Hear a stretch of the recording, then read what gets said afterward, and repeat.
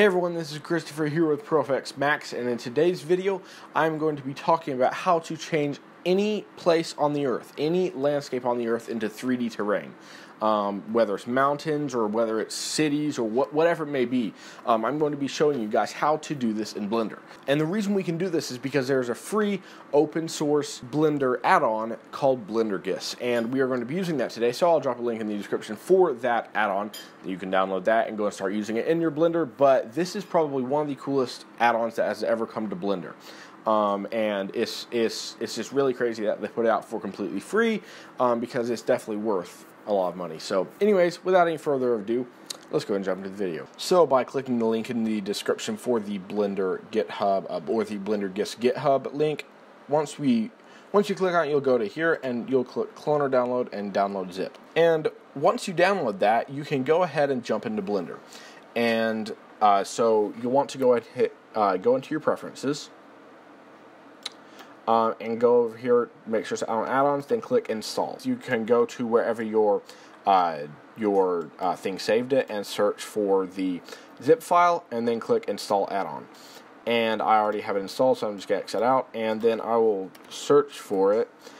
And under Blender GIS, you drop this open, and you'll have a whole heap of stuff here.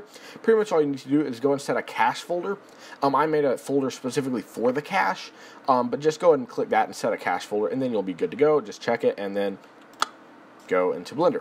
So, and then from now, you will see this GIS thing up in the top. Go and click that, go to Web Geodata, and go to Base Map. You will have a few options here, whether it's from Google or OpenStreetMap, Bing, or OpenStreetMap WMS, I guess.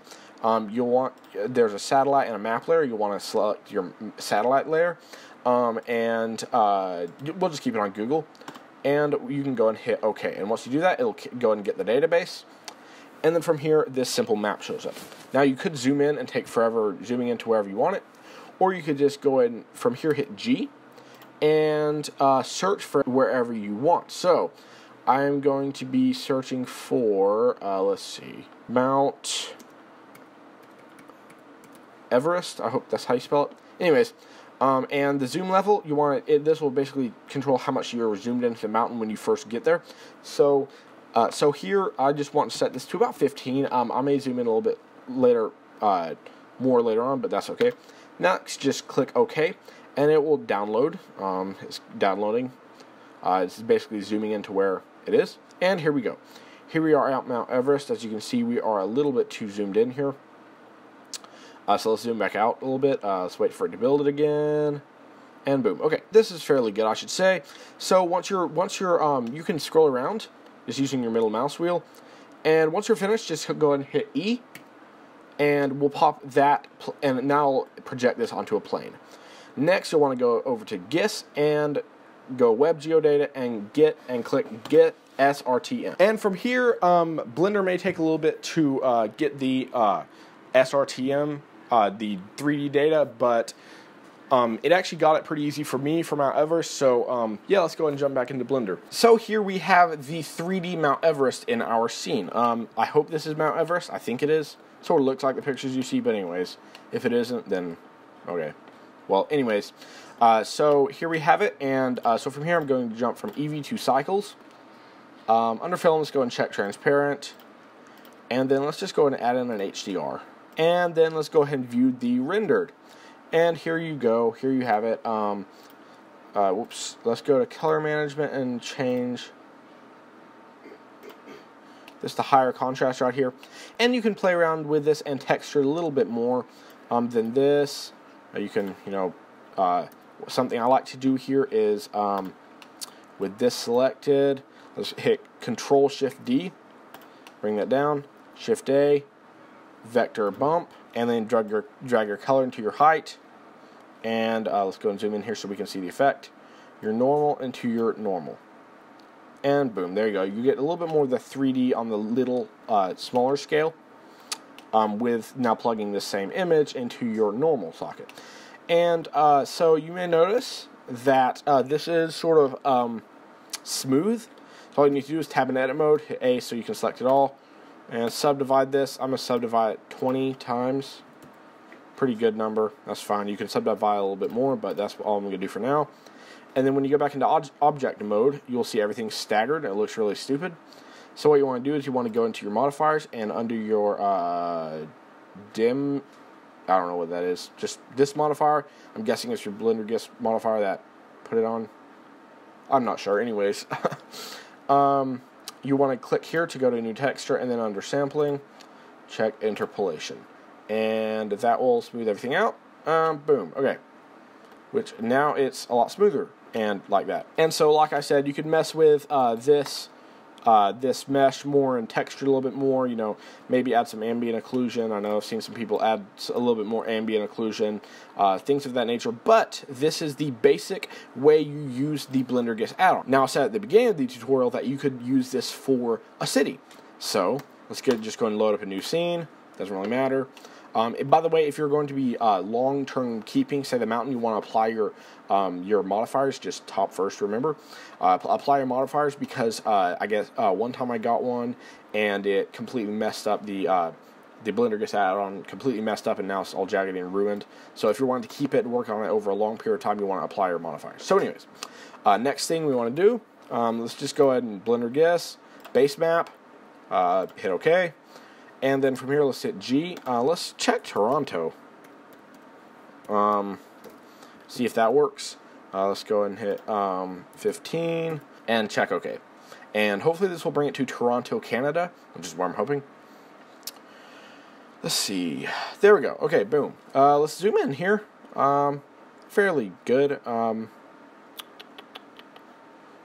don't know if I should zoom in a little bit more. No, this should be good. I'll let it build it and then hit E, and here you have it. Now, next, you are going to go down here and check Get OSM, which OSM, I believe, stands for OpenStreetMap, and that has been an add-on that you've been able to do this on the web and things of that nature and take a whole city into Blender before, but now it's just with Blender GIS, and so you can just go and get it straight from Blender GIS. So, check OpenStreetMap, and then this new Get OSM thing will pop up. Basically, I've had trouble with it never loading if I check everything. I mean, it will with smaller portions, but with a larger portion like this, it may not. So I'm just going to check buildings, hold on shift, and check highways. I also want to check elevation from object and separate objects. From here, I want to just go ahead and click OK. And getting the OpenStreetMap, depending on the speed of your computer and the size of your area, can take a little bit of time to get the building data. You know, the 3D building data for your thing. So